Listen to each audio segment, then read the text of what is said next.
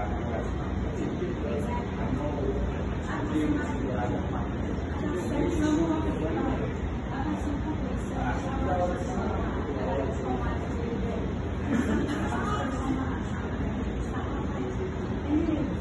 Michael, good morning. Hey, you know, you and I both rode these trains back in the 80s. For sure, we're headed uptown today. And it's one of the many interactive things that are going on in the Universal Hip Hop Museum. And we're with some, I think it's fair to call them pioneers. That's okay. We Easy AB and Richard Reggie. What does it mean to be a pioneer and now see this revolutionary evolve into well, first of all, I'd like to look into the revolutionary experience here in the Bronx. What it's like to be a pioneer is awesome because that means the culture has moved forward. That means you got a little bit older.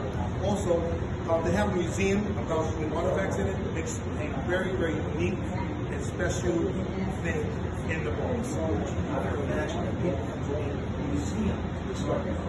Man, I would never imagine that, man. Starting out 17 years old and now up in my age, just having this experience and seeing some of my work that I did from like 40 years ago is mind-boggling. You know what I'm saying? It's very mind-boggling. Somewhere you come to see some of the authentic beatboxes, turntables, the jackets, the clothing.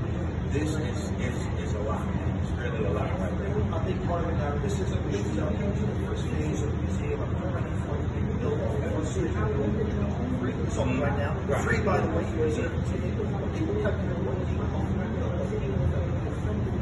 I would hope that they would take home with them the experience of what we lived through as far as our culture from back in the days, as far as the old school music, the break dance and stuff like that. They get to see visually on some of the virtual TVs that they have here, and also they get to see some of the exhibits that's here.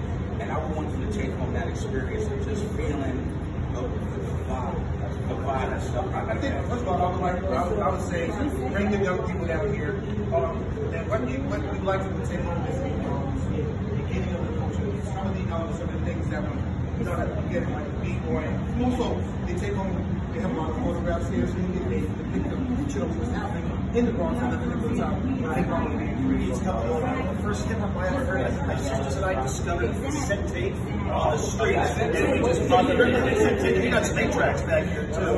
We'll discover the music in different ways, and now a new way that you can discover it, cherish it, really save it. We're live in the Bronx this morning. It's almost my stop, so I'll send it back to you.